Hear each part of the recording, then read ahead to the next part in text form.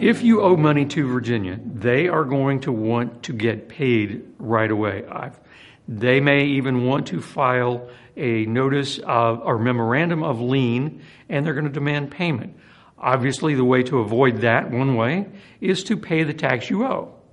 If you can't pay the tax that you owe in full right away, you can set up payment plans with Virginia. Depending on the amount of the tax that you owe, Virginia may not file a memorandum of lien. They may just accept the payment plan and let you go forward.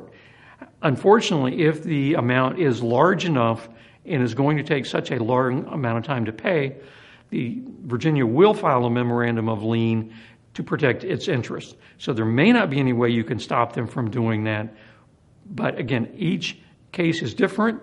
Consult a professional to see what your particular facts may lead to.